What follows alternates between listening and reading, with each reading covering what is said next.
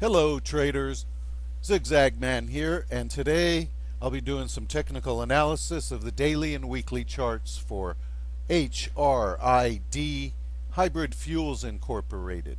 It trades on the OTC Pink Exchange under the current information tier, which is the highest tier on the Pink Exchange, meaning this company must file their SEC filings and file them in a timely manner. First, let's take a look at a 3-month daily chart. As you can see, it closed up 8% on Monday, the 6th of February 2012. It was up 0.006. It closed at 0.081, and the volume was nearly 2 million shares, which is actually kind of light here compared to the previous 2 days. Now this is a 52-week high. I'll show you this on the weekly chart. 14 cents. It began this run at between 2 and 3 cents on the CCI buy signal. Got a nice crossover right here on all of these. The MACD had a beautiful histogram crossover. Fast line crossed up through the slow line. Fast line's going ballistic here. So is the slow line. They're both above zero. The histograms, the blue bars of the histogram are looking really good here. Okay, the only problem I see is the CCI is down ticking, but it still hasn't crossed down through plus 100 with a reading of 111.34. And we've got a stochastics heading down a little bit here too, but it was extremely overbought when it was up here. And what happened this day was it opened at the bottom, ran to the top at 14 cents and closed at 9. The next day it gapped up and closed down, but it was still above the 5 moving average, so that's still bullish. And then today it opened up here, dropped all the way to the middle Bollinger Band, found support at the 15 moving average and closed only 0.0002 off of the high of the day. So that's a beautiful looking hammer candlestick. And in order for this to be a close, a new 52-week high on the close, it's going to have to close above this day here, which closed at 9. Okay, so if it closes above 9 cents, that is a breakout into blue sky territory on a closing basis. And the next resistance is right here at 10 cents. And then there is none all the way up to 14. Now, volume is going to have to increase if we're going to get a close above 9 cents, 9 and 10 cents. And then people will really take notice of this and say, hey, it could go up easily to 14 cents. So overall, this is pretty bullish. It's closing above the 5 moving average, and the 5 is above the 15. The blue 5 is above the red 15. It's above the middle Bollinger Band, that 20 period moving average, the dotted green line. So if it can close above 9 and 10, I don't see any problem with it getting up to 14 here shortly. This is a pretty bullish chart. It got way too far too fast. It pulled back and then it reset all of the indicators, and now it's ready to take on the 9 and 10 cent resistance again. So keep an eye on that. If you see a close above 9 or 10 cents, that's extremely bullish. And now let's take a look at the money indicators on the daily chart, which are on balance volume, accumulation distribution, and Chaikin money flow. And as you can see,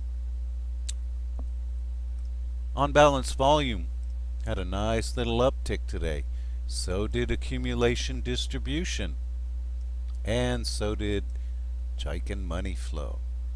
So what went on right here in this area was where OBV went up and AD went down, right in this area. That was profit taking. If you were in on the break above resistance anywhere in this area here, when the volume started to come in right here, I mean, if I was in at 5 cents and it ran to 14, I'd be taking profits too. But that was a nice spike of volume right here. Really, really nice. And then right now it's coming down a little. So I would like to see more volume than we had on Friday. And anything more than 15, it'll be up in this zone right here. So looking pretty good. Little upticks here on the money indicators. So they all agree with each other. There's no real bad bearish divergences like there were in the red area here. Now let's take a look at a 1-year weekly chart where you can see last week it closed at a 52-week high right here. That was a closing price to beat all. Looks like this was also a close right here that was, so it had two 52-week high closes 2 weeks in a row, and this week it's also up. Okay, and the shape of the candlestick is a hammer with a long lower wick and a tiny body. Shouldn't have that tiny upper wick, but that's very, very small. And it's above the 5 moving average. It is still above the upper Bollinger Band, but this is a 52-week close as of today, the 6th of February. Being up 8% on the week, that's not bad.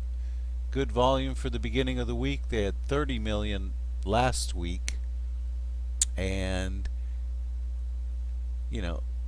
it's just looking real good here. There was a breakout here out of resistance that I showed you on the daily chart. There was just a whole cluster of resistance in this area, and when it finally broke above that with volume, that's why it's going here, folks. Volume, and we're hoping for more this week. Now we've got the CCI down ticking, but it's not in trouble yet. Okay, it's still way above the danger zone here. And stochastics had a chance to reset a little bit, so that's good right there, because it is now not over 90 anymore, and so it is nowhere near overbought. And this whole area of the MACD is just looking great.